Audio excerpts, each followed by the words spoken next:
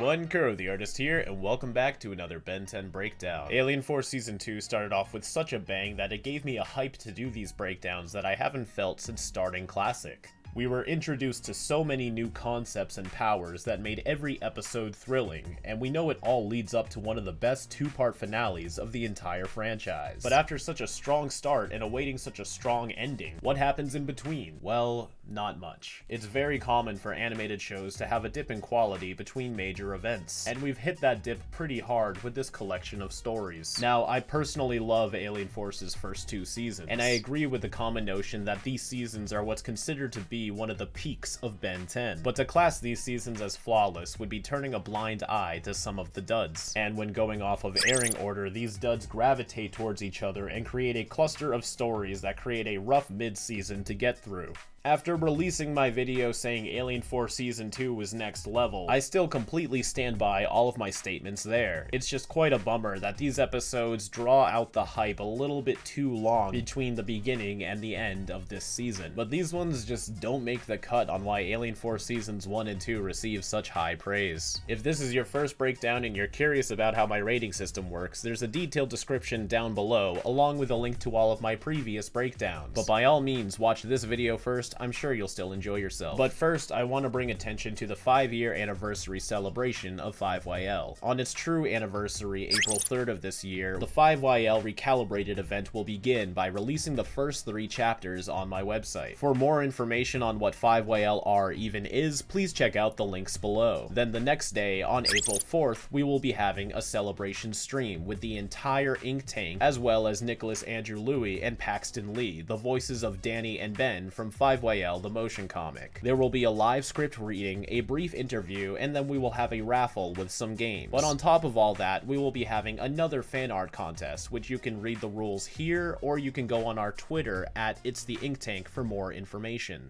On March 23rd, 2009, Stan Berkowitz's episode Birds of a Feather had premiered on Cartoon Network. A con artist named Simeon pretends to be a prince that wants to steal a crystal to prove his worthiness as king, with the crystal currently residing in a temple on the moon. The crystal turns out to be a power source for Earth's interstellar communication system, and Simeon was on a mission to steal it, courtesy of the Highbreed. Another day for the trio. There it is up ahead. You know, usually their moving backgrounds are the static paintings that shift from the sides of the frame. These are actually animated, like frame by frame, drawn to scroll across. It's pretty cool how the dots appear before they jump on out. Surprised they were able to wait this quietly and patiently. Usually these things are just always going for no freaking reason. But I actually paused on a really nice in-between. Ooh, all this animation's pretty good. Yeah, a lot of the dynamic shots are very pushed in this episode. Must be a very daring storyboard artist. I'm liking it. Little mana explosion. Haven't seen something like this before, with the lightning cracks as well. Good shit. Yeah, it's just like the opening for Good Copy, Bad Copy. The animation and action is just all top tier in this opening scene. Oh shit, I forgot to turn on my light. D and aliens kind of freeze in the air when they shoot though. Yeah, even this angle too, I don't know, something about this scene. Not many scenes like this are boarded like this in Alien Force. But you ever seen the Omnitrix start sideways and then him twist it into a regular position? Ah, yes. Spider Monkey was the first one to get 2 distinct transformations. First one was last season in Be Knighted. We zoom into the skull and out. The hands are in a fixed camera angle and then only shift slightly over as they regrow. And then the tail pops into its own frame. Now we got our second one. You can faintly see Ben's facial features sometimes. Starts with dark green shadows that are faded into a pure black as he spins in. I think this frame is supposed to mimic one of those evolutionary charts you see. But we get a much more detailed skeleton as his tail swings into action. It doesn't even grow out, it's like it's already there and the camera just pans down to emphasize it. We do get a very primate shifted skull here, but Spider Monkey doesn't even have this shape of face when the transformation is done, so it's strange to see it morph to this shape for kind of no reason. This arm animation though, of it like panning out and splitting as it goes down into 2, that is pretty cool. Yeah, it feels like this transformation has more energy than the other one, but the other one just makes better sense for Spider Monkey. Now that was a solid move. Moving crazy fast too. Might even be Ben's second fastest alien currently, next to Jet Ray. It's interesting how these splats are whipping out so fast and creating impacts that causes these splatters. Usually when they impact, they just stick there like goo. So I do want to note that it is obviously Ben right here. You can see the Omnitrix symbol taking out like a good 7 or 8 of these DNA aliens in one go. Just pointing that out because you'll see. Reinforcements coming in. We're still focused on Ben's spider monkey now, doing some crazy dodging. I don't remember the animation being this solid in this episode. There's Simeon. You can mostly tell it by his eyes, but he also is a slightly lighter coat than Spider Monkey. So amazing, wonderful shot. But he's coming down while doing this in the air, yet they're all on the ground over here. So you'd think he like landed and he's just digging them through, causing them to fly up, right? But then you see him land and they all fall down as if they were in the air. But whatever, it looks cool, just don't think about it. Simeon coming in to save the day. Damn, that is a cool kick though. See, Simeon's actually pretty badass in this episode. Look how he pivots his foot around for a better stance when he lands. I've never seen you fight like that. I mean, you gotta give Ben credit. Simeon's definitely a better martial artist than Ben, but Ben could easily take on the same amount of DNA alien, and some of his transformations could probably do it even faster. Yeah, so Simeon's a lighter shade, he doesn't have stripes on his tail, and he's got pupils, while Ben does. He does, he also's got pupils, but they're much larger. Ben? So that kind of makes it seem like they can't understand each other, when they do for the rest of the episode. Simeon should not be this tall. Tell me this isn't gonna be one of those evil twin things again. If she didn't bring it up, I would've. Are you alright? See, now he's speaking straight English. Unless Ben can understand him because of the Omnitrix. But I swear, later on, Gwen and Kevin just randomly start being able to understand him too. So this scene right here, Never seen you fight like that. just doesn't really make any sense, does it? I don't know, maybe it's just me, but I feel like I'm picking up the wrong vibes from that. We saw a fellow arachnid chimp in trouble and did what any of us would have done. So Simeon right here is voiced by Diedrich Bader. Sorry if I butchered that at all. He's got quite the resume in both live action and voice work, but I like to think of him as Batman from The Brave and the Bold and Harley Quinn. You're the famous Ben Tennyson, aren't you? You've never heard of DNA aliens. No, and I'm sorry. I've got something important I have to do. You're everything they say you are. I know he's playing Ben and this is all an act, but I still prefer this Simeon over his flanderized version in Ultimate Alien and then Omniverse. Because here he's like cunning and mysterious and tricky. Whilst in the others, he's just like, you know, Argit, but an arachnid chimp. It's not important. I'll find it myself. Yeah, the backgrounds are so damn dark. If it wasn't for Simeon being able to interact with his surroundings, I would have no idea what I'm looking at. He's just kind of swinging into a black abyss. It's almost like that scene in Far From Home when Peter's Tingle is helping him fight through Mysterio's drones. That's what Simeon's got going on right now. Back at Ben's room, we see his house a lot more than I remember. I guess it's just been so long since I really ran through Alien Force, because he still is treated more or less like as an actual high school student, whereas by Omniverse, Ben just doesn't give a shit about school at all. How come you haven't asked me what this is? Because the scene just started. I'm worried about the spider monkey. So even though Simeon addressed himself as an arachnid chimp right to Ben, he still chooses to call him as a spider monkey. While one could say Ben cares more about labeling the transformations as his silly names than enough to learn their species, I actually think that plays into his philosophy, that all of his transformations are real beings. And to him, it makes sense to classify them by his chosen names because it helps him identify with them as individuals. Gwen's got another Burger Barn cup. So far, we're seeing their merch more than the actual location. What's that, Kevin? I'm trying to figure out what it does. So Kevin doesn't even know what it does. He's just dogging on Ben for not being curious, not because he wants to show off his usual library of alien tech. Grandpa used something like this to clean his ears, and boric acid solution comes... Oh lord. How does it stop at the earwax and not burn your ears? What did she say this was? Boric acid solution comes... Boric acid solution? Well, I'll be damned, boric acid is real. It's an antiseptic, flame-retardant, neutron absorber. Yeah, it's basically just straight-up acid. Well, it's a little more complicated than that, but I mean, if you want the nitty-gritty, just Google it like I'm doing right now. But that's neat. Real science. Guess the DNA aliens use stronger acid. Okay, well, that answers my question then. So it's very potent boric acid. Simeon is so friggin' cool. Is he firing real bullets and not the laser guns from Save the Last Dance? Always love seeing me some goop. Although no eyes, Omnitrix symbol, or a gravity projector. And there's a ton of goop. Goop seemed to only have like 1/4 of his mass in the last episode undercover, and now he seems to have like 3 times. Well, I guess it makes sense that he could regenerate his own goop, because he fires it off to shoot it as an acidic attack, and if he couldn't replenish that slime, then he would just exert himself to oblivion. I need some equipment. That's called stealing. Oh no, they are firing the laser guns. But I swear, they were blue in the last episode. I just thought that the red meant that it was like muzzle flashes or something. Pretty neat solution, but still, no Omnitrix or UFO.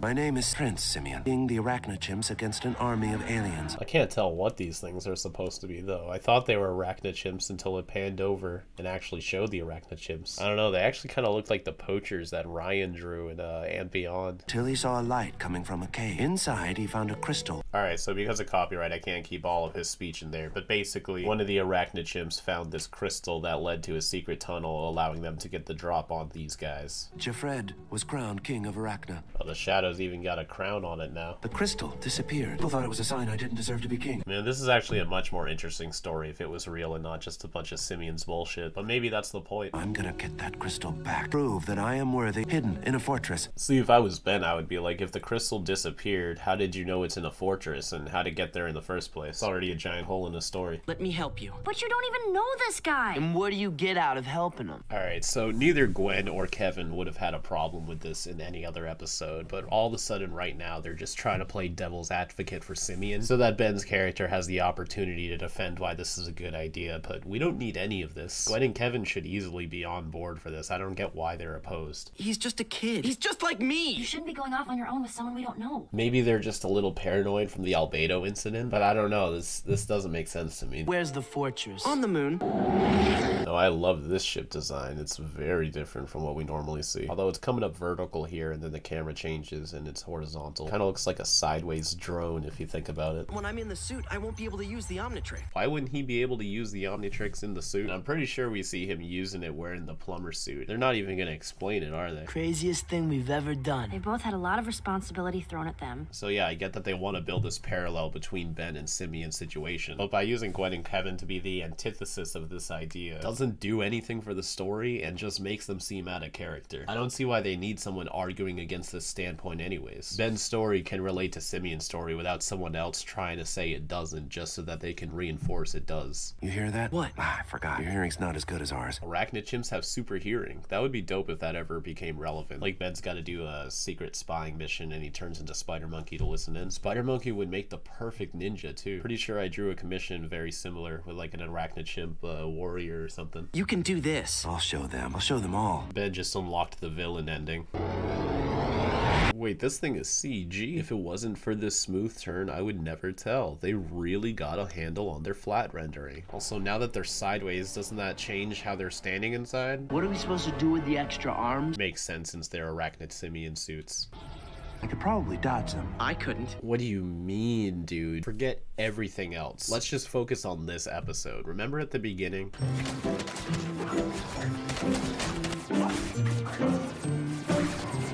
You could absolutely dodge those, Ben. Come on. My powers are useless unless I can touch something. Yeah, Kevin's power limitations make sense. But even for Ben, if that was true, they could have him transform into, like, let's say Big Chill while they're still on the ship. Take the suit, throw it in a backpack, have Big Chill phase into the building, and then when he turns back to Ben, put the suit on. It's like they want this to be harder on themselves than it has to be. We got that classic UAF red and silver color scheme for a device. Oh, as well as the ear cleaner too. Didn't point that one out yet. Again, so much lovely animation in this episode. A lot of the really good animation seems to be in the most mediocre stories. Maybe they do that on purpose to make up for it, but like a lot of the episodes I feel like had a really solid story and plot. Don't have animation as good as this. But on the flip side, this episode is what you can easily chalk up to filler, and it looks ballin'.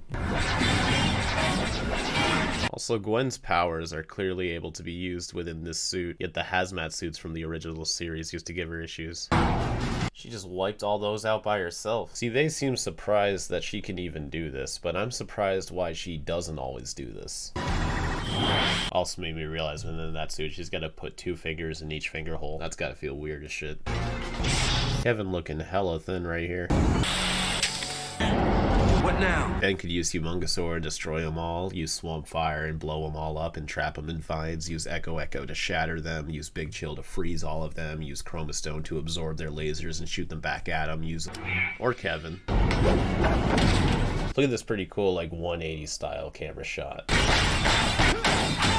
Takes out 2 backhanded without even looking at it. Are these things dangerous or not?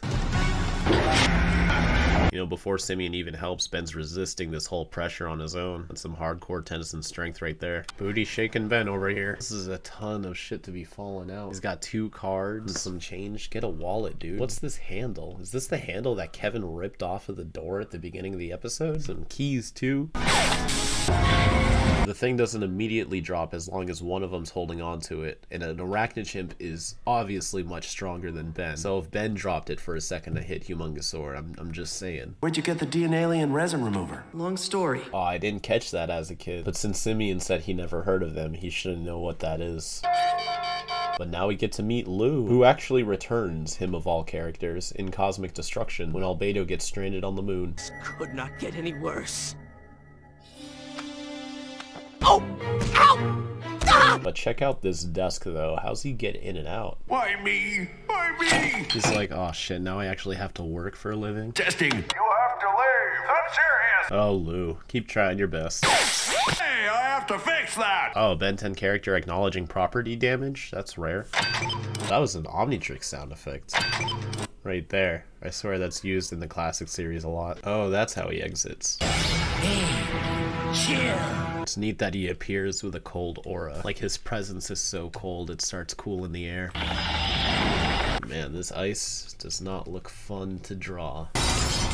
You know, for a base with a plethora of army drones, you'd think there'd be some inside of here, or at least they'd be able to upgrade Lou with some weaponry if what he's protecting is so important. This guy needs to chill out. I think I hate puns. Did Big Chill just say that? Big Chill, the alien mostly known for his cold puns, just said, I think I hate puns.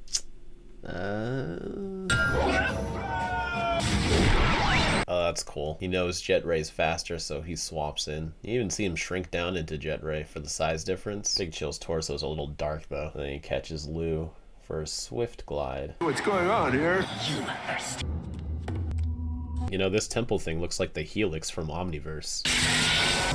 Wait, what happened to his jacket? I'm gonna go out on a limb here and guess that there was a cutscene where for whatever reason he had to give Lou his jacket, maybe even just to comfort him. But don't quote me on that as fact. I have no fucking clue. I love whenever they do the bubbles fade into the background thing. Although if at this point in the story Ben knows Simeon is playing him, I wouldn't be taking the crystal out until I confronted him about that. Had to put it in here just in case. Alright, but where'd he get this? Did he quite literally pull this out of his ass too? That guard. He was just doing his job, but you were going to kill him. It's nice to see Ben have this amount of sympathy, but I mean, the same could be said for the DNA aliens, and they're getting the shit beat out of them every episode. All I ever wanted to do was lead. That sounded a little pat. Wait, a little pat? It's a pretty uncommon word for someone who used to give his future self shit for using the word thus. I made up all that stuff. Which is disappointing. This place really is intergalactic communication. Alright, so Simeon destroyed interstellar communication, so no one can call for help when the hybrid invade. I love how even this ties into the overall hybrid arc, and I totally forgot that Simeon was working for the hybrid to begin with. Yeah, say what you want about this episode, but the animation is pretty good throughout the whole thing. Who's Lou? I saved his life and he told me what was really going on. Yeah, alright, so maybe that all happened in the scene that was cut from the episode where Ben gave him his jacket for whatever reason. I'm just saying, Ben shows up without his jacket and he never gets it back. Kind of forgot to point this out in Alone Together, but same thing happens. Ben gives his jacket to Ryan and he comes back without his jacket, so maybe he's got a bunch of backup jackets. They just keep on printing them. It's already suspicious when Simeon knew what the DNA alien ear cleaner was, and he doesn't have this. The old switcheroo. So he's landed in a desert. Is this Lost Soledad? Sounds like you made a real monkey out of him. Since when are hybrids capable of humor? Offend me all you want, as long as you keep paying me like this. That would make a pretty good Tinder bio. A hybrid with only 3 eyes on his head. That's pretty neat. It's the ear cleaner. It's a mistake. Oh, he's actually showing some genuine fear. Do you think Simeon could take on this hybrid? Maybe you need to have your ears cleaned. Alright, so if they dropped that super strong acid into his ear, it probably burned him from inside his skull. I thought they genuinely killed Simeon off in this episode, and that would have made a crazy ending. It probably would have been great, not just cause haha putting death in Ben 10 makes it cooler and darker and grittier and all that shit. It just wraps things up nicely here, at least in my opinion, especially cause when he shows back up, he's like 10 times more annoying. You know, despite season 2 starting off with a bang, these middle episodes are starting to drop a bit in quality. So I'm gonna start off by giving the plot of this episode a 2. Seems like season 2 is really rolling through all of the typical tropes a TV show pretty much feels indirectly obliged to do. And now we're on the whole meet a character, go through a whole dungeon, they betray you at the last minute sort of thing. And this episode was mediocre at best. I almost gave it a 1, but this episode wasn't done horribly. It just kind of felt very bland, especially in comparison to the absolute bangers we got with like Alone Together, Dark Star Rising, and Good Copy, Bad Copy. Simeon could have been a pretty neat character in this episode to give a dynamic to, but it's like it started off with Ben trying to relate to Simeon, and while that got Ben on board, it didn't really have a resolution or payoff. I felt like it was building up to some type of narrative that would come full circle, but it was like, no. So it almost made that argument seem pointless. Like in any other episode, it's not like Kevin and Gwen wouldn't have helped them out. They're all pretty open to helping anybody who needs help, because if it was really about helping strangers, as Gwen put it, they wouldn't have helped any of the plumber's kids that they've met so far, because they're also strangers. And yeah, Simeon ended up being a bad guy, which is why they probably wrote the characters this way, to try to steer away from that reveal to make it more impactful. But it just doesn't make any sense to me. And then running through the whole buildings and traps, you know, closing walls, bunch of robots with lasers, we've seen it all before. I really hate using the word filler, but this episode really is kind of filler. So yeah, a 2 because it's not like this episode was horrible. It's just nothing special and really puts a dent on the hype that season 2 was building so far. Characterization, it's gonna get another 2. Just because Simeon was a lot better in this episode than his future appearances doesn't mean he was fantastic here. He's just better comparatively, but he's still kind of just generic in this episode. I really do feel like if he actually was a prince and all of that in this whole thing, he would have been a much better character. They put all that effort into that backstory for nothing. And the way Simeon reacted to it, like, I get he was lying, but he was very convincing. In fact, all of that could have been true, and he could still be working for the hybrid. It just seems like they threw all of that out for the sake of the twist. They could have had the best of both worlds. Ben was alright in this episode, and I like that he was still figuring everything out, but a lot of this episode was just them going from point A to B. And you know, I already touched on Kevin and Gwen being irrational in this episode, just to be the antithesis of Ben's stance. Visuals, I will give it a 4 though. The animation is fantastic, and that almost made me want to give it a 5. Ben meeting another one of his alien forms is always neat to see. Not to mention that we got a decent amount of transformations in this episode, but despite the animation really being up there, it still doesn't quite live up to being a 5. And importance, it's gonna get a 1. Now, an argument can be made for this being a 0, which I pretty much agree, but similar to how I ranked the Forever Knights in the classic series, where technically you can skip all of their episodes and still understand their narrative in the -10. But the more Forever Knights episodes you watch, the more it adds on to the plot line, the more it makes the final resolution seem like it has weight to it. And it's the same with this one. It might as well be a 0, but on the off chance you do watch it, it does solidify that the hybrid are scheming and really have thought a lot of things through in their conquest to invade Earth, like taking out their intergalactic communications. I just think if you watch the finale with that notion that they tried to prevent something like that, it does make their scheme seem more well thought out. But aside from it just being another brick in the story arc, you can very well skip this episode. And entertaining, I'll give it a 3. It's passable, it can be rewatchable, but it's not exciting or extravagant. It's like, yeah, this is another episode of Ben 10. So that leaves this off at a 12 out of 25. Season 2 is really taking a dip. Let's see if some of the future episodes can save it. Jim Krieg's episode Grounded had first aired November 3rd, 2008. After Ben's parents witness him transforming into an alien to fight the hybrid, they confront Ben about his black eye and catch him in a lie. His parents then try to prevent Ben from leaving the house since he's broken their trust, leaving Gwen and Kevin to fight the DNA aliens on their own. He's such a good boy. He's a great boy. Love seeing some positive encouragement from parents. A lot of shows like to write them as the enemy, but you know, don't see a lot of strong families these days. Allowing a child to explore the wholeness of his entire being. Also pretty common knowledge by now, but the voices of Ben's parents in Alien Force Onward are the same ones that appeared in Race Against Time. And in Alien Force right here, they're even modeled after the same people, unlike the classic series, which kind of did its own thing. But this was produced after Race Against Time, so they had that reference, and Race Against Time was at least originally written to be canon. Or not, not. I don't know. It's kind of a gray area. Point is, we're looking at Beth Littleford and Dawn McManus right here. Ooh, shaky cam, the orange lighting, really great turn. Who the hell animated this? Good shit. Oh man, this is beautiful. It's not even like this episode is more detailed, they're just being more precise with their shading. A little goes a long way. Ben? I actually think it's really cool they're starting the episode off from the parents' POV. Makes something we've seen many times before, the trio fighting an alien, have a fresher feel to it. Now it almost seems more dangerous. Fire! It's a little anticlimactic of him just standing there with a gentle gesture. Normally he's like, swamp fire. You know what I'm saying? But either way, it's my boy. Always love seeing swamp fire. Ben? Hey, what a freaking kick. I like to think that Ben realizes he needs this much momentum to knock a hybrid over after fighting them with Humongsaur long and basically always being matched in strength. Still reeling from the augmented power of my new form, no doubt. So this hybrid saying he's been augmented, which in a way goes against his whole purity complex. Oh yeah, I guess he does look a little bit different. He's got like these shoulder spikes going on right here. Now, we've seen Hybrid flash these wings before, but have we actually seen them fly with them? I don't think so. At least I can't remember.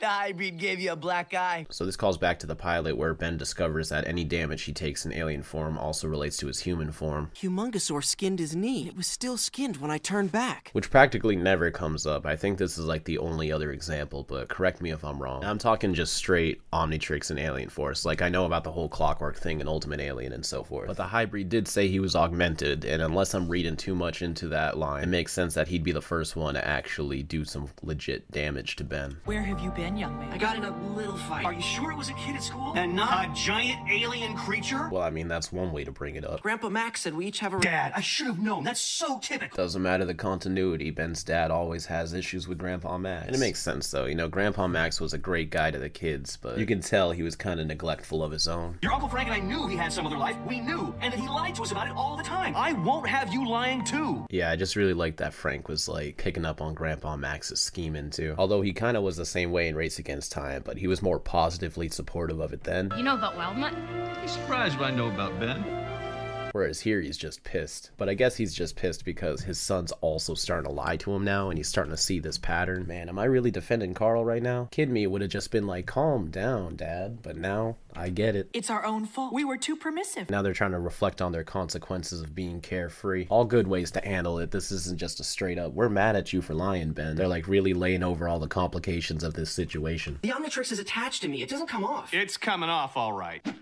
It's not coming off. Y'all probably heard this rant from me a million times, but it's always better when it seems like the Omnitrix is irremovable. It doesn't slide off like a wristwatch like it does later on. Not a scratch. Sorry about your saw blades. Perhaps he should have used a screwdriver. You're forbidden from using the Omnitrix. Oh, this is a new location. Said he'd call back. Look at this. A lot of lorem ipsum happening over here. This one's literally just the word symbol. This, that. That's actually kind of funny. Bringing in goods and shipping out local products is an unregistered tanker from the tiny island of Castoon. Where they used to do nuclear testing. See, when I was a kid, all of this like discovery shit went over my head. I don't know if I was just like ignorant to it or I didn't care. But during this rewatch, I really see how deep like the hybrid have been planning. Makes me want to give all the episodes that have stuff like this a 5 in importance, but like that just ain't fair. But still, it's something to appreciate. Like they really are trying to make every episode connect to it in some way if they can. And on top of that, make the hybrid's plan seem very intricate.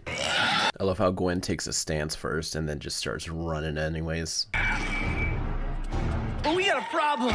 Does Kevin have a cell phone now, or is he using Gwen's? Phone call for Mr. Roguish Charm. I don't have a cell. Also, strange they're not using their plumber's badges to communicate. I've got to go help Gwen with an after-school project. See, this type of lime green, I like this color a lot more for Ben's eyes than it just being a straight basic green that even matches his jacket. This just looks a little more natural to me.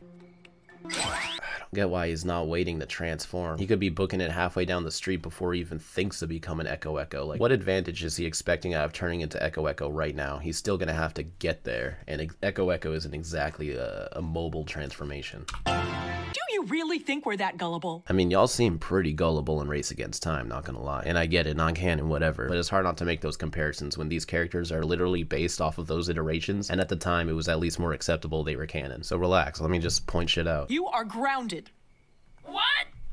Not only is this the most, like, emotional we've heard Echo Echo, but it's also the most expressive we've seen him too. I love when they start messing with his eyes and shit like this. You can't ground on me? Up the stairs, young man. Look at that shadow change. Just a random thought, but Ben could probably have sent one of his duplicates out. Do we even have a paddle? I have my hemp belt. That's the Carl we know. Surprised they're even allowed to say hemp in Ben 10. I don't get why he's still Echo though. Like, we've seen him be able to manually transform back numerous times this season. It's not like he's gotta wait it out anymore. Hello, aim the phone at them. Alright, that's hella creative, but it makes you wonder how Ben isn't just straight up destroying his phone in his room right now. And the sound waves are able to travel through the phone. Similar to the stuff we see him doing in Alone Together, it shows that Echo has much more of a control. Like, he manipulates sound. He doesn't just shoot it. He's able to manipulate its properties. Who is this?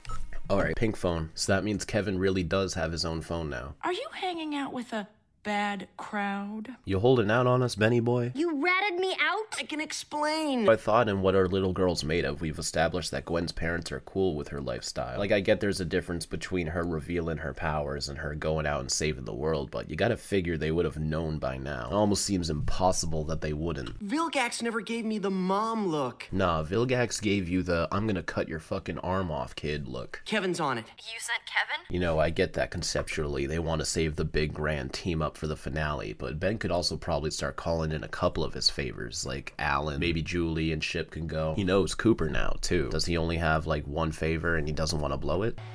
You know, usually I like to point out good backgrounds because Alien Force can be hit or miss with them, and I haven't really for this episode yet, and I feel bad because the background game's really killing it here, too. What stinks in here? If this wouldn't drown me, the amount I'd be throwing up inside of my own lungs would. Great water animation. But isn't this just the same goo that they already encountered in Max Out? See, the whole kitchen layout looks pretty nice too. Trapped in a vat and conferencing Gwen in. Surprised they're just letting this happen. What's your phone made of? Titanium. Ugh. You know, I want to flack on Kevin for not thinking of that, but he's also the one who said, "There's nothing around here for me to touch." Even though there was like everything for him to absorb around him. According to Wi-Fipedia. Excuse me? According to Wi-Fipedia. Yeah, this is in the internet is still new and we're gonna be hip type of era. Like, let's just say some bullshit like Wi-Fipedia and it'll sound legit. What is guano? The berries on the island are radioactive. When they're eaten by the bats, the resulting waste is the rarest isotope in the world. So the radioactive bat guano is the goop that they marinate their eggs in? Or is this really supposed to be like two different forms of goo? Also makes you think though, Gwen's getting all this info offline. If she was out there in the ground floor on the mission, she wouldn't be able to research all of this, so it's kind of good that she stayed back. Maybe they do need a guy in a chair. You found a wireless network. That is the good news. It's like they're doing everything in their power not to use their plumber's badges, which you'd think would be like the first thing they would try, even more so than the cell phones. Ladder, ahead on your right. Climb it. Okay, the hatch on your left. Is Kevin carrying this webcam with him? Here comes some more. There's a crane hook right there. It's like they don't even dare to show what Ben's seeing right now because they know it don't make sense. Whoa! That was pretty cool. See right here, they got a still frame that they've reused from earlier, but his mouth isn't even synced up. Okay, that was pretty cool. Although I'm just harping on the shit that I see. Like, y'all know this episode looks beautiful so far. Nice to see you again. Dad, I've got to go help him. You are not my-facing anyone. My-facing? See, Ben's questioning her like she's got it all wrong, but I would believe that My Face or whatever is the Ben 10 universe version of the Prime social media, because they did just say Wi-Fipedia, so it's clear that they're not really trying to say name brand things. So dramatic zoom on Ben, fade out, do some commercial, come back in, and he's not wearing his jacket. This just happened last episode too, like a quick scene change and his jacket disappears. Maybe they're just getting sick of drawing it. I can't obey you now without disobeying everything you've ever taught me about life, the world, and responsibility. That is such a great way to put it. They've been trying to raise him to do the right thing and be a good person, and now he's trying to, and he's just got to get them to realize it. Oh, don't do it. So unnecessary, man. Probably just super upset dealing with this bullshit when he's only trying to save the world, but like, that's still your room, dude. I'll fix that later. No, you won't, dude. You're gonna have to hire a whole crew to replace this wall, the piping, insulation. I love that he's so heavy that even just pulling himself up bends the platform. This stinks. Need to dispose of you. So they're gonna tie him up, hang him from the ceiling, and have a conversation with him before they decide, alright, we gotta dispose of you. That one was a little high and inside. Seems like Humongosaur's voice filter is back. It's been dropped for a few episodes. Plans for the bat poop. As a power source. So they're trying to make the goo a power source. Alright, so it is completely independent from the goop from Max Out then. So we got the egg marinating goop, we got the power source goop, we got the goop that the DNA aliens shoot out of their mouths, we got goop, we got the goop from that Mr. Smoothie cup. Try the cable. Cool. It's neat that Kevin gets these little circuitry patterns when he absorbs it. Ooh, when the door opens, you see a reflection that's bright enough to reveal the barrel of Carl's gun right here. That's pretty cool. Good shot, honey. Nice piece, by the way. It's been sitting in the attic ever since Frank and I were kids. Always hate. Do you think him and Frank ever took it out to like shoot things in the yard or something? Surprised whatever it runs on as a power source hasn't died out, or it hasn't run out of ammo either. Maybe Max left it there with the intention of Carl having it just in case. I'm sorry I just blew you off like that. Humongosaurus got his sharp teeth back too. We've seen you in action. You know what you're doing. Oh, what'd I tell you? Out of ammo. He was really afraid of it though. What's so special about this bazooka? Nice. Yo, how did his parents get on this boat though? Like, yeah, you could just say they took the bazooka and swam across. Like there's a way they got on this boat, but really? They really took this bazooka and swam all the way out there, found exactly where Ben was. It's like, it's quite the stretch. What about the hybrid? You're supposed to drag him off the ship before you scuttled it. Must have slipped my mind. Whoops, there I go murdering again. I used to hate all of that plumber stuff. Now I understand he was only protecting us. I like that once he hangs it up, it's painted like the background texture too. Like this is gonna be permanently part of the scenery. It's your cousin. Been an alien sighting in the desert. Then what are you waiting for? That's pretty awesome though. Bring a jacket! For real though, Ben, where's your jacket? So now Ben's parents know all about his secret identity. For real this time. So I'm gonna start off by giving this one a 4. We're still in the middle part of season 2 after the grand opening, but before the grand ending, and we're mulling our way through the middle plots, but this one was actually done pretty well. Like I say with a lot of the middle ground episodes, it's not that special, but I at least really liked the execution of it. I used to be a little irritated about the irrationality of Ben's parents actually trying to ground him from saving the world, but from their perspective, 1, they don't even really understand the scale of how big the hybrid invasion goes. 2, it's been pretty common knowledge that aliens exist for the past 5 years, so it's not even like aliens are the problem, it's that Ben's fighting them's the problem. There's been people fighting aliens all over the news. The parents probably assumed somebody else could handle it. And 3, in Carl's perspective specifically, Max has been lying to him his whole life, and Max never actually got the chance to come forward and tell him the truth. And now Carl's starting to see the same patterns happen with Ben, so of course he's going to start acting irrational. But as you can see, once they fully start understanding the gravity of the situation, they do come around and accept Ben for what his responsibilities are and how big the stakes get, and Ben really is the person that needs to put an end to all of it. It does seem like Gwen was forgotten about halfway through this episode, but this wasn't really her story, and you can kind of imply the same resolution happened, especially because we already had a whole story about Gwen's parents. It's like, this one's really more about the life of the Omnitrix wielder Ben Tennyson. A lot of the stuff with Kevin in this episode was great too. Sure, he got captured in the end, but he wasn't exactly incapable on his own. He's got the skills, he's got the drive, he's got the bravery, he just hasn't quite mastered his powers yet. He hasn't even learned to shapeshift his arms, so it's believable that he wouldn't quite yet be able to hold his own. Characterization, it'll also get a 4. I do kind of wish they played up more of the carefree hippie aspects of Race Against Time, but it also makes sense that it wouldn't work that much here. In Race Against Time, it did very much feel like a crutch in order for Ben's parents to have a personality, whereas here it only seemed like one part of the whole picture. They were also probably a little bit more afraid to really push how far it goes in a cartoon, but I do think Sandra and Carl were very enjoyable characters. They weren't just like antagonists trying to make Ben's life harder. They really did have their own valid motivations for their concerns, and they weren't unreasonable when Ben really broke it down and said, this is my life and my responsibility, and this is what I was brought up to do. It also shows a lot more about what Ben's home life is. It's something that at least I couldn't stop help but wondering all throughout Alien Force seasons 1 and 2. If he's realistically a 15-year-old kid in high school, what's his life like outside of fighting aliens? How it affects his family, and also when it starts affecting his family, how that comes back around and starts affecting his friends. Visuals, slamming down another 4. This episode is beautiful. Anytime people say UAF doesn't have good animation, point them this way. It's not quite a 5 because again, the content being animated isn't super exciting like a lot of Ben 10 episodes could be, but the way they presented it was magnificent. And unlike Birds of a Feather, I didn't feel like this episode had a mediocre premise to begin with. So the action that we see, the coloring, the characters, the background, it's all pretty great. Importance, that's where it's gonna get a 1.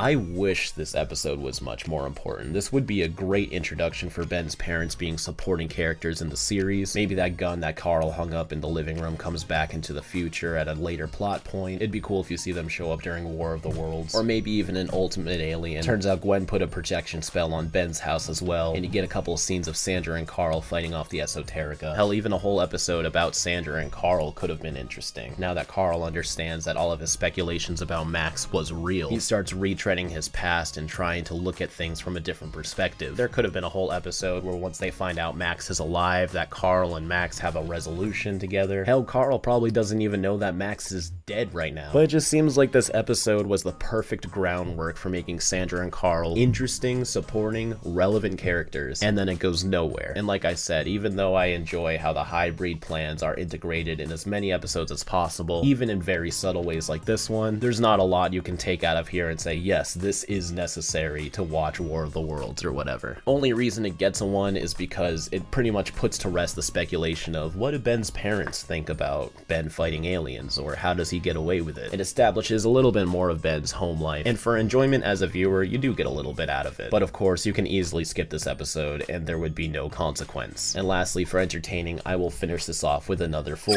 I think it's very interesting to see Ben trying to deal with how his parents handle him being a hero, and especially after finding out that he's been lying about it this whole time. Not to mention the action scenes are pretty great, and it's always nice to see different characters play off of each other outside of the main trio. So that's gonna leave this episode off with a 17 out of 25, but let's keep going and see where we finish things off. On November 21st, 2008, Pet Project had aired, written by Len Uli. The Forever Knights built a flying contraption of weaponry and tried to steal Julie's pet ship in order to power it. I don't know if I pointed this out yet, but Alien Force always uses the exact same moon in every background. It will always look like this. You can usually tell because of this star pattern right here, which means the Ben 10 universe always has a full moon no matter what. The Saiyans be damned. We have lately endured a grave defeat. Joseph Chadwick right here is voiced by Tim Curry. You know, he's been Captain Hook, Dr. Frankenfurter, Nigel Thornberry too, that's him. The villainous dragon escaped from our grasp. All these scenes are from Be Knighted in season 1, back when they actually thought that the dragon plotline was going to go anywhere. We must pursue the beast across the void. So they're trying to build something that can destroy the dragon and go after it. A starship. Technologies we have acquired. Literally just a bunch of different machines and stuff slapped together. I do like how a lot of them are all different colors to show it's like miscellaneous pieces of tech. Controls are too complex for human operation. There's solution. Wonder how the hell he pulled this off. Maybe magnetism? Galvan shapeshifter. Oh, they actually went through and built a 3D model of ship. I know when he actually takes control of the ship, that's usually a CG model. But I wonder if they built this with the intention of using him more. Because aside from this one shot, I can't think of a reason they'd ever need a CG version of the base form ship. I'll catch a little blob for you. Sir Morton here is voiced by Kevin Michael Richardson. Julie's house. This might be our first appearance of that. You know, when Alien Force first came out, I was very disappointed that Julie's subsequent appearances didn't include Ship, so I was kind of convinced he'd never return, or at least wouldn't be Julie's pet, so I'm glad they kept that connection with her and Ship. It's a nice little backyard. Show me a new trick. So upgrading the toaster, I believe, but, you know, the toast, I'm sure he probably just saw the bread and tried to create little parts of him that mimic it. But what my issue is, now that the toast has been ejected, does he not need to absorb that extra mass back into him? Or is he blorping a part of him off of himself, similar to how Bazel created him in the first place? And then in that terms, do those blorps become sentient, or can they choose? How am I supposed to explain that? Yeah, you're screwed, Julie. Or just ignore it. Gotta go. You ready to shop? Totally ready. I want to say we don't normally see Gwen like this, but that's usually because she's always hanging out with Ben and Kevin. But if you think back to Secret of the Omnitrix, she does really love shopping and all that too. So it's nice to see her enjoy some of her own personal interests, especially to have a friend to enjoy it with. I'm not hanging around and watching you shop. I mean, it's the mall, dude. Just go find a store that you want to go to. That's okay. You're not invited. Oof. It's neat that Chip can choose to only partially upgrade pieces of tech, like only the back bumper of Kevin's car. And then Ben sent me an IM. Oh, I like this extra highlight that they drew for his car. Wouldn't mind seeing that more. Where is Ben? I asked him to come along. He said he had homework. So Gwen said that Kevin's not invited for this shopping trip. So either Ben was invited and Kevin wasn't, or maybe Julie asked Ben to come for Kevin's sake. But like, I don't get why Ben had to lie though. He probably could have just been like, I'm not feeling it. Julie would understand. Destroy the Earthling female. Growing up in animated TV shows, they always have characters watching like super old movies from the 50s. And I never had that experience. Maybe I just don't know where to get these kind of movies. You know, shit like streaming and easy internet access wasn't a thing. But I was usually watching like sitcoms and stuff. I wouldn't mind giving these a shot. If y'all have seen some super old movies like this, like, you know, 50s, 60s sci-fi horror, what are some of your favorites? Leave them in the comments. Maybe I'll give them a shot. Man's gotta learn to chew with his mouth closed.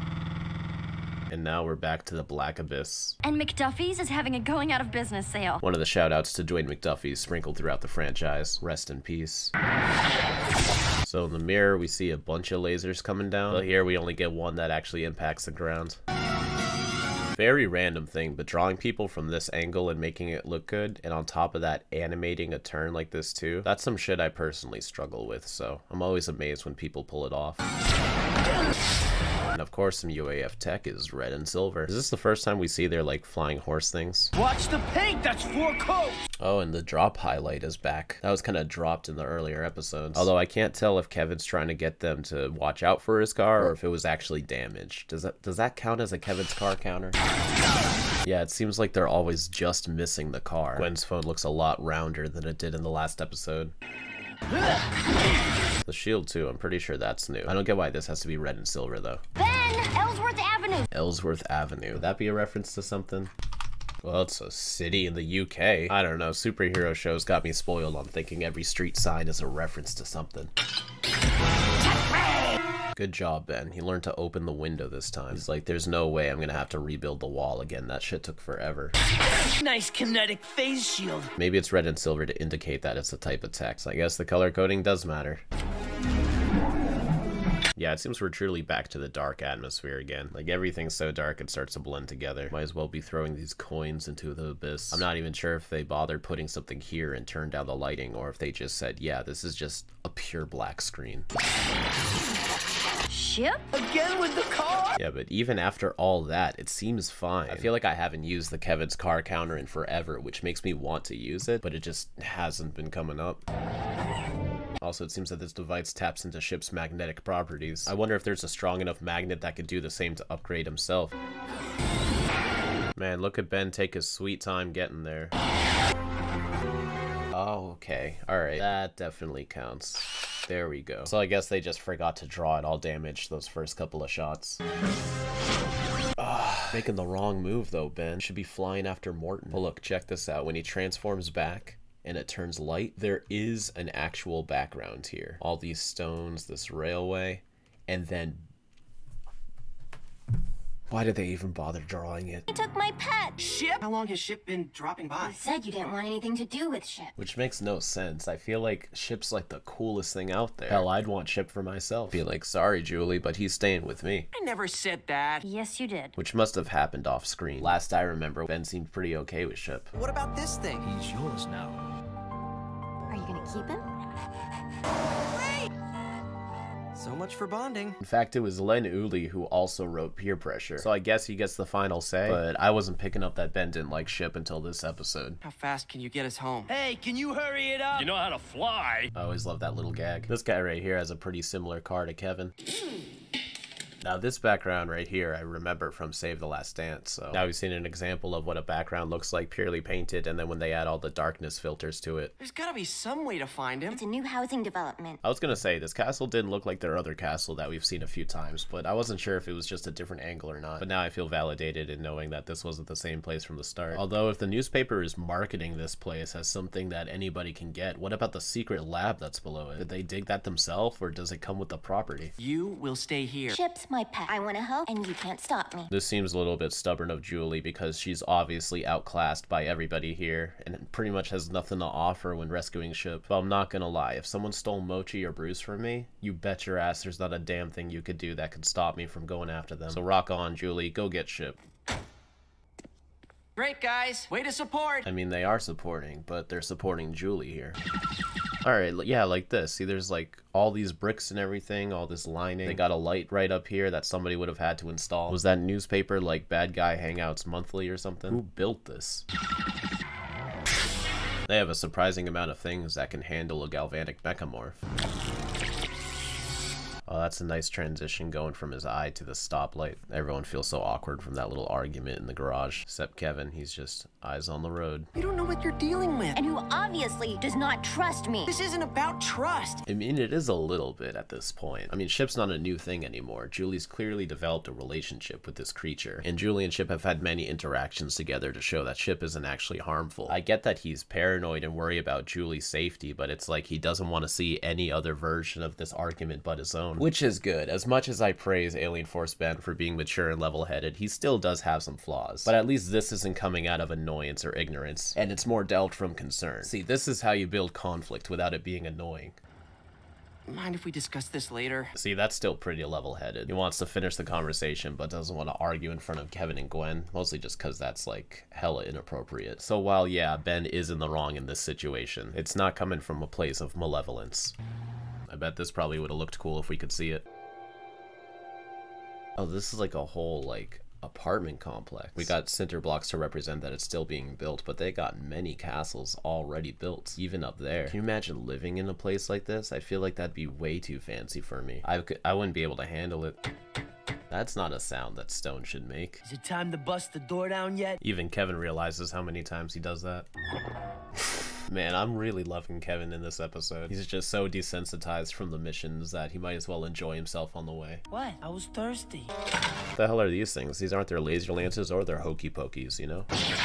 Alright, so they shoot electricity. But I don't know if this is a layering error or something, but these things clearly seem to be making contact with Kevin, but Gwen's forming a shield behind him, yet it protects them. I'm pretty sure that Kevin is supposed to be behind this shield, because the way that the lightning is drawn here clearly looks like impacts on a shield that isn't there yet, and then a shield that's behind Kevin. Alright, so it's cool that Julie has a weapon now, but you're asking a lot to get me to believe she has the strength to whack this guy hard enough for him to drop his weapon. He's in full armor. It's a lot like tennis, actually. Shit, maybe I should start playing tennis. I love this little mini one-shot sequence of Ben trying to use his Omnitrix. Looks really nice. Gwen, wanna wrap this up?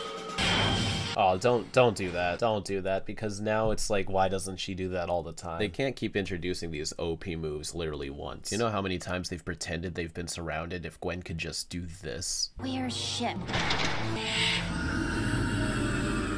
Ship's like, now that I'm under Tim Curry's control, I have to sound menacing. These things have to be pretty accurate because the way the ship's levitating up and down, it has to make sure that it stays parallel with whatever it's targeting at, or else the beams themselves would be going up and down as well, which they are at point A, but point B, where it makes contact of where it was shooting, isn't. So I'm just saying, I appreciate that little detail. Looks like an Antarian obliterator. A Tarian obliterator? Like this whole thing is one? I thought the Knights just slapped together some shit and just said, yeah, this is our big gun. Maybe like one of these is an Tarian obliterator or whatever, but this is clearly just some random assortment of weapons put together. This isn't anything. Galvin Disruptor Pod, Cassiopean Mass Driver. Whoa, a what? Cassiopean Mass Driver. Cassiopean? Like the Cassiopean Dream Eaters? That's not around till late Ultimate Alien, but maybe they just thought the Cassiopean adjective sounded cool and they just use it every now and then. That thing's a flying arsenal.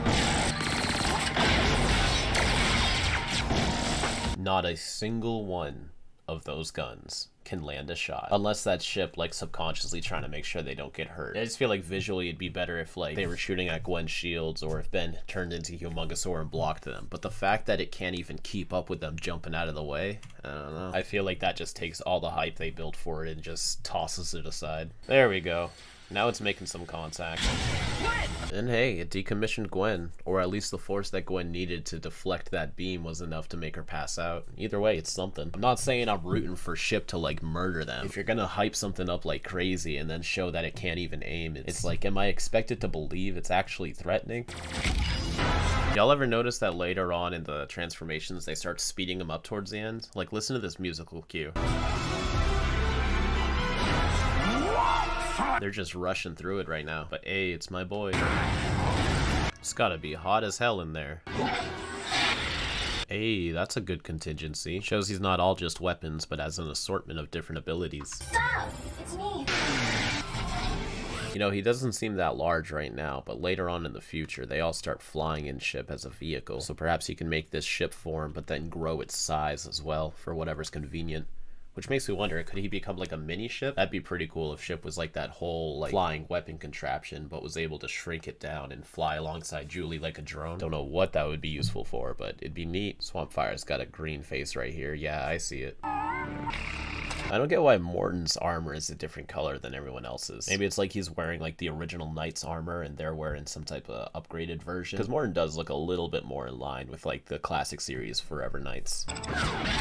Yes! Not gonna lie, the ship blew my mind the first time. I love that ship actually gets to keep this form. This is one of the coolest things in the show. But it also makes you wonder, so Ship's been able to copy the technology he's possessed, correct? Whereas here it seems like he absorbed it but then keeps it all within himself, like shrinks down its mass and all of that. Because it doesn't seem like the Forever Knight still has all these weapons. I think Ship just straight up stole them and deconstructed them inside of his body.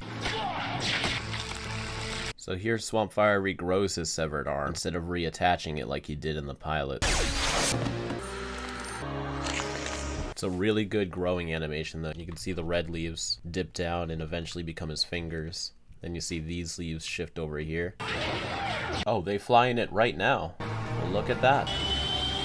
Oh snap, here it is during the daytime. Actually looks a lot less impressive. In fact, it looks like they didn't even finish whatever was gonna go on over here.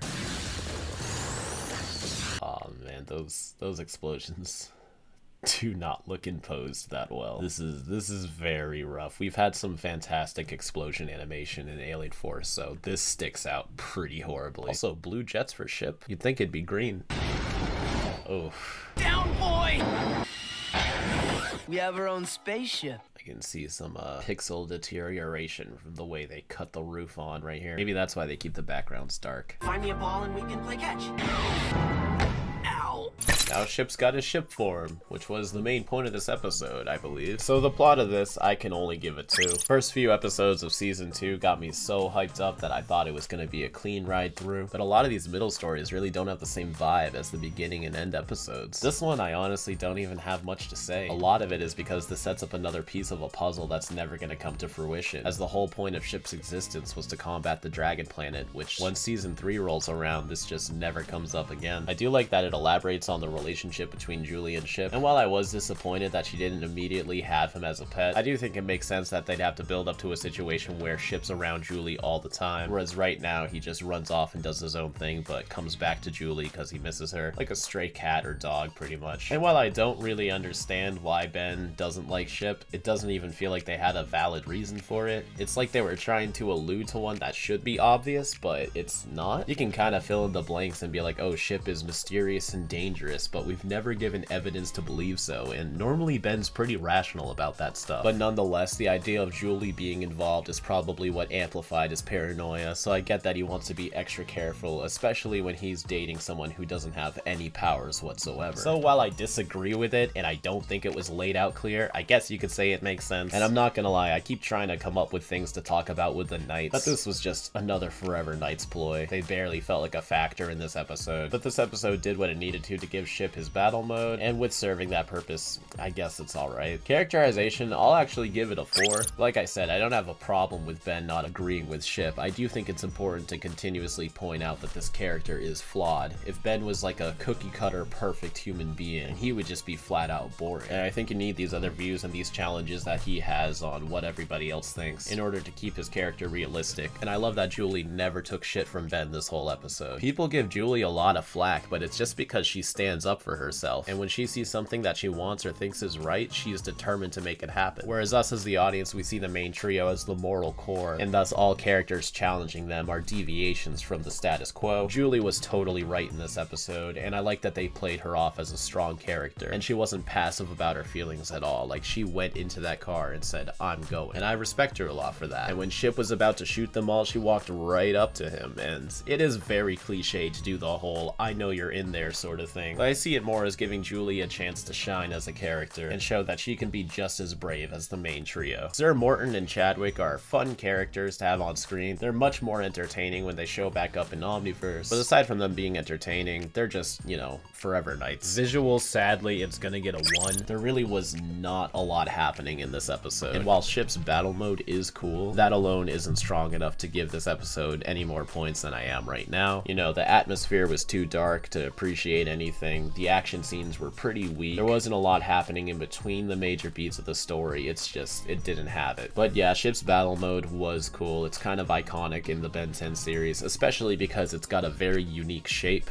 It's not just a straight up spaceship. And seeing Ship himself turn into all those other little things is always a treat to see. Importance, I'm only going to give it a 3. Like I said, the only real thing this episode has going for it is it introduces Ship's battle mode. And while it is kind of important to see because it does show back up throughout the UAF era, if you did miss it, it's not crazy important to understand exactly where he gets it from. In the grand scheme of all the arcs and plots and character development of Ben 10, I can't really rank seeing this episode just to make sure you know where Ship's ship form comes from. So upon editing this, I realized I completely forgot to talk about the entertainment category. Originally, I was going to give it a 2, but the fact I even forgot about to talk about the entertaining parts and, you know, reevaluating the episode as I edit it, it really only deserves a 1. It's just...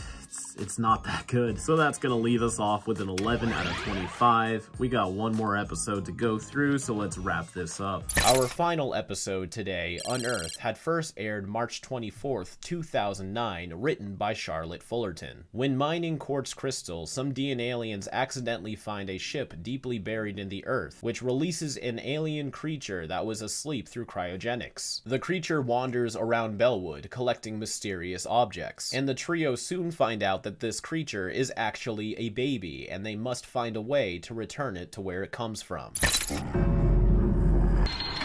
This right here pretty much gives away that it's a child off the bat, since there's one that's visibly much smaller than 2 others, which you can deduce must be the parents.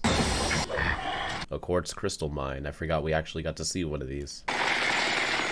It is not one of our ships, sir. So with this D alien calling the other one sir, I guess there's some type of D alien hierarchy, where the hybrid designate one D alien to look after the others when they're not around. I don't think we've heard something like that before, or if it even comes up after this episode.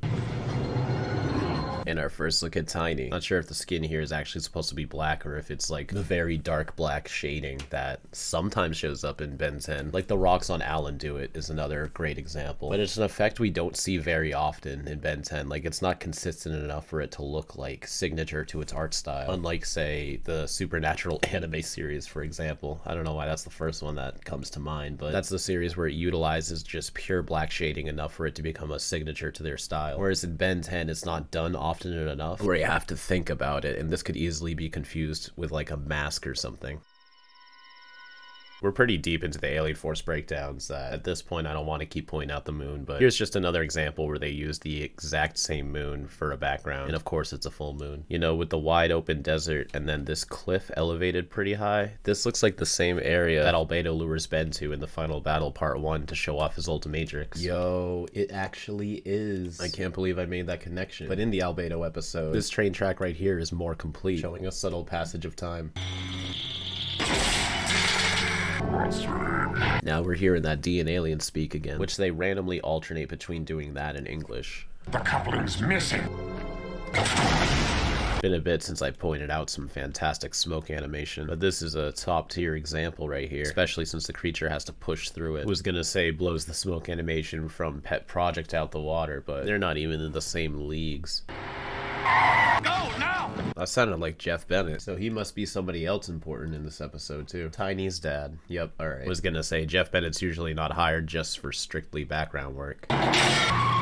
Oh man, there goes all their stuff. It's very unfortunate. I like that we're actually seeing the middle ground between the desert and Bellwood. Usually they're two completely different terrains, but not often we see the city and the desert overlap in the same shot. It's like when the trio goes to the desert, they're just randomly in a desert area for miles. You can already kind of tell that this creature is harmless, just off of its expressions and its interactions with everything. Like this smile right here gives it all away. Not that it's really supposed to be a secret, but I like that they're not trying to make Tiny seem super scary and terrifying just to throw you off. You can kind of say they did a little bit here with the family, but it wasn't really to a point where I felt like this family was in danger. Tiny just wanted this little carriage thing. I love whenever Gwen levitates. Sometimes she floats out with the object when tracking it, and sometimes she's in the car with Kevin. Maybe it depends on how strong the aura is that she's tracking. Or like if it's a weaker aura, she's got to be outside the vehicle for a stronger connection to it or something. Mana Trail is getting stronger and stronger. You said that like 2 hours ago, Gwen. Yeah, see, she's having trouble tracking it down, so getting out of the car and floating with it probably gives her a boost. It could be a bear that escaped from the zoo. No reports of missing animals from any zoo in the entire state. It's smart that they checked, too. They're not just blindly being like, well, it has to be an alien. They already covered all of the basic ground. There it is. So its skin is sensitive enough to be affected by the prickles of a cactus. That's unfortunate. This thing looks like it would be as sturdy as Humongousaur. I guess I was wrong. Doesn't really care. Man, I feel bad for the guy that has to keep drawing all this stuff in the carriage every single time. Drop it! Alright, that's a little adorable. Not very DNA. That looks like hybrid tech. Maybe he's working for them. Which is a valid assumption. I mean, we just had Simeon working for the hybrid, and he's not a DNA alien. Build with all that stuff. So I guess Tiny's a bit territorial. Ben's always pulling out these crazy flips and dodges. Really gotta admire his athleticism. This pose right here makes him look straight out of an anime. And Kevin just punched a baby in the face. So mesmerized by the sudden transformation. You know, I used to think they have very similar builds, but it's more of just their silhouette. You can see with their joints and their folds and everything, they actually do have very different details from each other. I think he loves you. Yeah, this is more of a hug than an attack. Oh. Oh my gosh, what a powerful punch. I loved this fixed camera sliding with it. All of this from one hit too. Ben's never even hit a DNA alien this hard before. I didn't hit you that hard. Seems like his voice filter is gone again after its brief return and grounded. That one was a little high and inside. I'm sorry I just blew you off like that. I didn't hit you that hard. But I'm a little distracted by the fact they use the exact same background when it cuts back to Tiny. Like, look at the stars. Hit you that hard. See, this is supposed to be a totally different angle, and yet between these two shots, the background's exactly the same. They could have at least flipped it or something. He's going for a weapon! Jeez, Kevin, what are you, a cop? He's getting away! I mean, to be fair, they've never actually encountered an alien baby before, and have no reason to think this would be otherwise, but just watching all of this, knowing what it really is, it's like, damn, just leave the creature alone. Feel bad. Leave you guys alone for 5 minutes. Why did she, though? Like, what was she doing this whole time? So Tiny can see Gwen's true Anodite form. When she does it, though, you can see Humongousaur here in the back, and then after the flash, he is gone. In fact, it's pretty much a completely different background when this happens. Yeah, that does look bad, but if they just took a second to realize that this monster isn't actually attacking them, just trying to subdue them. But again, yeah, I know they've just never been in this situation before, so it's probably not even crossing their minds that this is a possibility. Put her down! Speaking of the deep black shadows, it happens underneath Kevin's chin and his eye hood sometimes. Not every time though, but sometimes. Also when he's in his metal form too, so I guess it shows up a little bit more often than ultra rare occasions, but still, I wouldn't say it's like a signature of the UAF art style. Put me down! Now! So this is us as the audience first hearing Gwen's Anodite voice. Do you think that might be done for us, or do you think Tiny's actually hearing Gwen's voice all distorted and magical like this too? Put me down! Now! Thank you. I think it's just a baby. You can faintly hear like little baby maraca sounds when this thing is spinning. What makes you think it's a girl? You didn't pay much attention in health class, did you? Well, that's one way to say something without saying something. We can't really be wasting time babysitting this thing. She needs our help.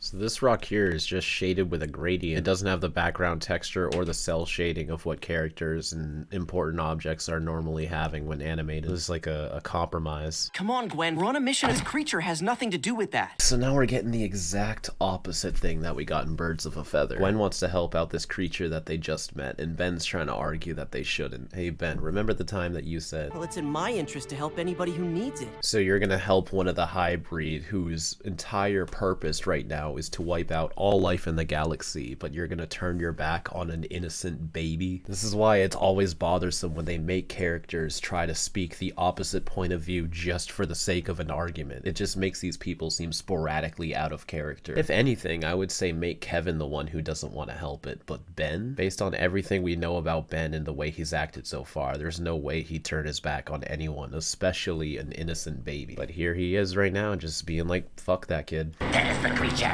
That is our power coming. I think it's funny that these DNA aliens probably didn't expect to travel, so they have to use their mining carts to move around.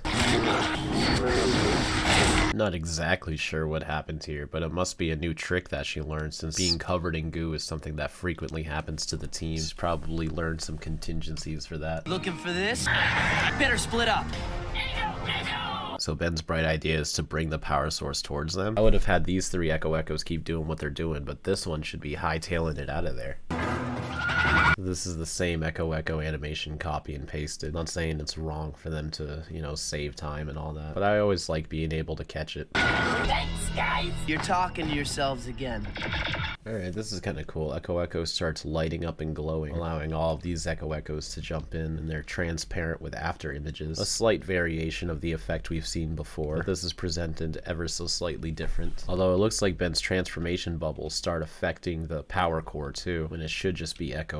Oh, when he transforms back, Ben's holding it. But he wasn't even holding it as Echo. It's like the Omnitrix knew to like levitate it into Ben's hands somehow. About that. Her. Whatever. Come on, Ben. Pronouns aren't that hard to learn. Get with the times. Back at Kevin's garage.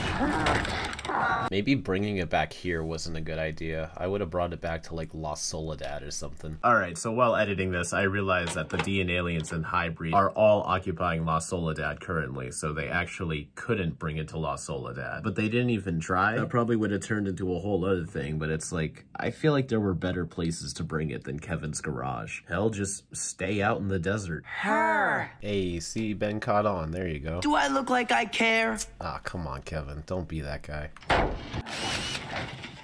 What are you doing? There was so much pain in Kevin's voice right there. What are you doing? The level of concern that Kevin's has for his car will always amuse me. For this one random frame, Ben's jaw comes detached from the rest of his face. Barely noticeable, but even in motion you can kind of see it flicker. When much as I hate— Yeah, right there. I don't think she can see so well in the sunlight anyway. Well, how would you know? You guys are never in the sunlight to begin with. Why, it only rampaged at night. She. Hey, there we go. Now everybody's on board. Take that, bigots. Tonight we'll get Tiny to lead us to wherever she came from.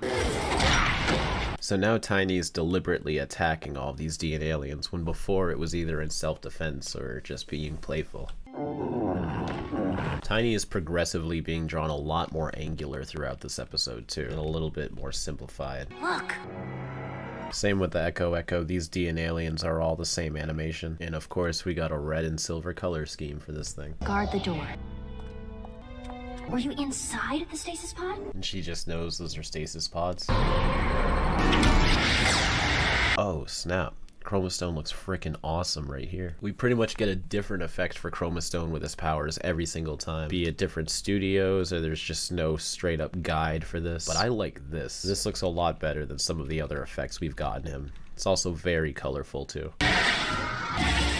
That was pretty awesome. He's got the circumference of beams that shoot out, and it gets all of them. Every single one of them. Loving all these little mini impact explosions as well. This one's got some like heated plasma shooting out of his chest. Well, that guy's not getting cured back to a human. Leave the kid alone! Yeah, this is a pretty great episode for Chromastone. Kind of funny how Tiny can withstand the harsh impact of the DNA aliens' drilling laser, but the cactus hurts it. Tiny only has resistance to burning damage, but not piercing. Just a random thought, but I would have loved for there to be an episode dealing with the moral struggle of fighting the DNA aliens knowing that they're humans. You kind of get that in War of the Worlds when they decide to create the DNA curing guns. Had they not made those guns, they still would have been kicking their ass pretty hard. It would have been interesting if there was an episode where the whole time they were trying to find different efficient solutions of fighting the DNA aliens without actually having to fight them, and none of them ended up working out, so they realized that unfortunately they have to like treat them as full-on targets in order to do what they have to do. We've known for well over a season now that these are all actually humans, so freaking dropping rocks on them and shit like no tomorrow. You gotta think like this has to weigh on their moral compass in some form. Hey, a Burger Shack sign. Now this door opening was animated with the background texture, and it looks pretty good.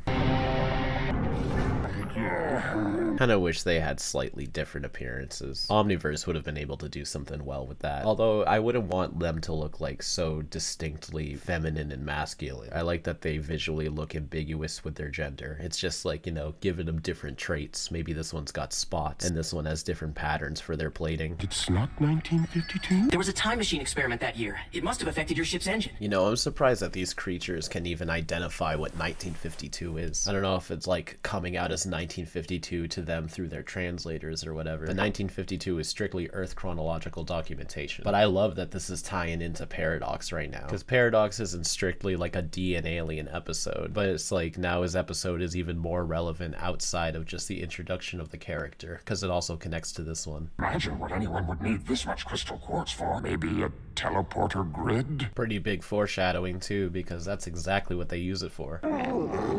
So I've been waiting to mention this because I wasn't sure if the episode was going to explain it or not, but why does Tiny see Gwen's true Anodite form? I don't know, it's neat, but it's like a bit random. This is something I feel should have a solid explanation, especially since it's the audience's first introduction to Gwen's Anodite form as well. I mean, granted, it does look exactly like Verdona's, but you know, it matters. You can't keep her. Earthlings need to roam free. It's funny that the trio were speaking about Tiny as if they were still somewhat a wild animal, and now Tiny's parents are doing that about the trio.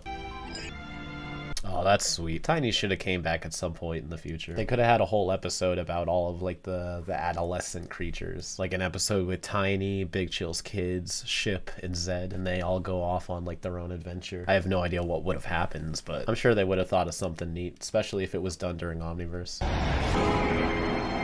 Still mulling our way through these mid-season episodes. So for the plot of this, it's gonna get a 2. Same commentary as a lot of the episodes in this video. It's just a mediocre story, but it's missing that special Ben 10 flavor. It does make the hybrid arc lore a little bit deeper, but not by much, and nothing significant. A lot of the story beats seemed very by the books, and it's all very passable. There's nothing I really disliked about this episode or hated. It's just a very basic story, not even just for Ben 10, but shows in general. And I don't think they did something special with it enough to make it worth being a Ben 10 episode. Characterization, I'll give it a 3. Characters were more or less in line with each other. There was that one moment where Ben was kind of hesitant on helping Tiny, and while he did get over that quickly, the fact that he was hesitant in the first place is just a bit too obviously plot forced to really be something that Ben would say. Like, I mean, come on, there's no way he would think twice about helping Tiny, but someone had to, just to strengthen the narrative that Gwen cares about this creature, I guess. But yeah, I mean, there was some funny jokes in here. A lot of them I'm sure won't make the cut when I'm editing this breakdown, so you know, go back and watch it, and it's pretty humorous. And of course, it was pretty great that Paradox's episode tied into this a little bit. The fact that his time machine is what disrupted their cryo sleep, I just think that's pretty neat. But yeah, overall it was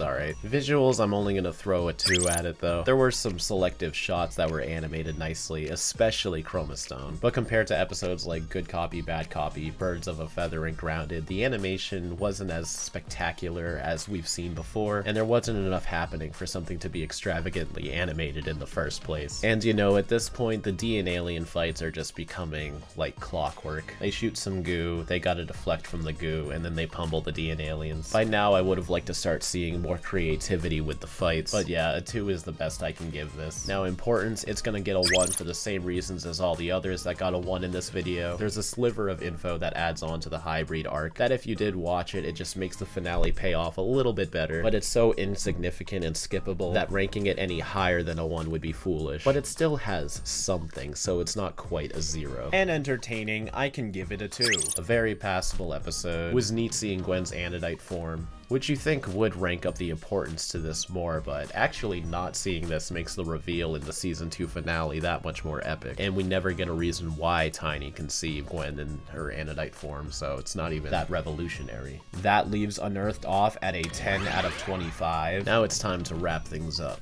So I just got some random final thoughts to say that I thought of while I was editing. For one, yeah, I'm still bitching about Simeon. If he didn't die, it would have at least been neat for there to be some type of consequence. We do literally hear the D and Alien ear cleaner go off, and we've seen the result of what happens when it's activated.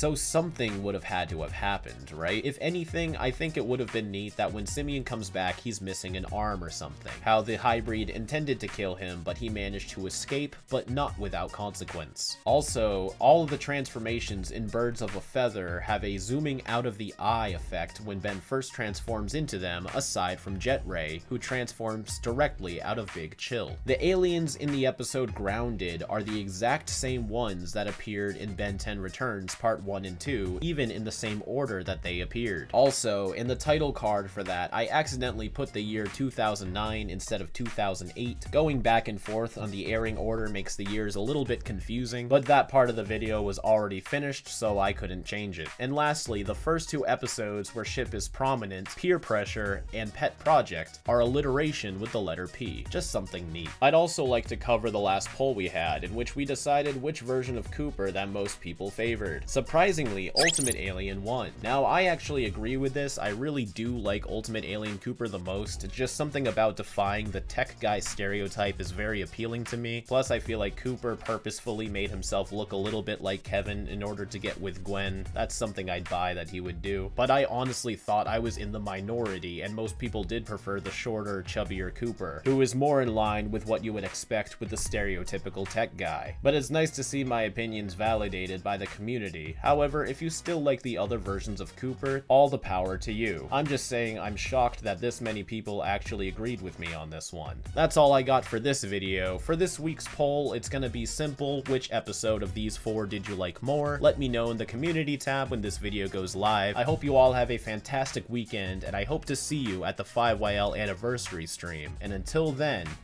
keep it fizzy.